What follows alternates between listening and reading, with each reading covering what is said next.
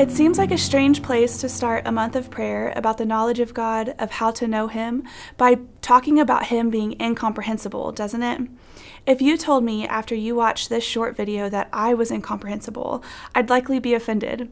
We as people want to be understood and known, and what others can't comprehend about us is often because we choose to not allow them to see it.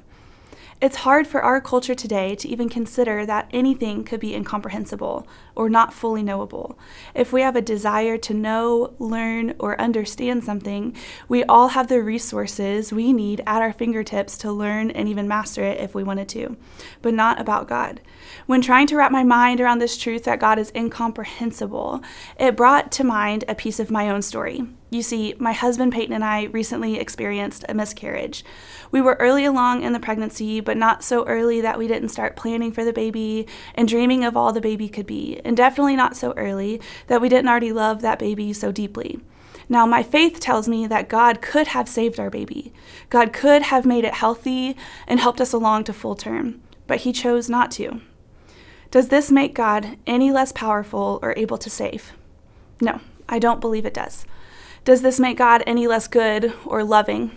I don't think that's true either.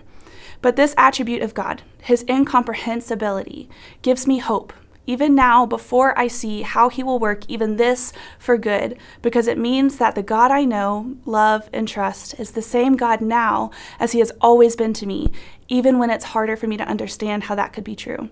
It also means that in Jesus' name, years from now, when I do get to see the good that He has created from the loss of our baby, I will sing His praises for even this. Because while we will never fully know God and His workings and attributes, we can trust that in which He has disclosed to us. That's not to say that I've perfectly trusted God through this with unfailing faithfulness. Our circumstance has led us to asking God really hard questions about who He is. I'm wondering today, what circumstance may have you questioning God's attributes? Maybe you're saying, how can God be good if fill in the blank? Or if God is loving, then why this? Me too. In the following days, we'll be diving into more attributes of God, but I believe that at the foundation of trusting that God is who He says He is, regardless of how we feel or what we face, is the requirement of a robust acknowledgement and affirmation of the incomprehensibility of God. When that happens, when we acknowledge God's attributes of being incomprehensible, we can respond in one of two ways. First, I think it's likely that we could respond by giving up altogether. If I can never fully know God, why would I try? But think with me for a moment and imagine if it was the opposite. What if we could understand why He does what He does? We understood all of who He was in His infantude. We totally got it. Is that a God worth worshiping? Is that a God worth living for, worth trusting, worth following? Or would that make us the gods of our own lives? I feel so much safer knowing that there is a God so great, so unsearchable, and so unknowable that we can look up to the heavens and know that our God is so much bigger than our understanding, and yet that same God enters into our lives.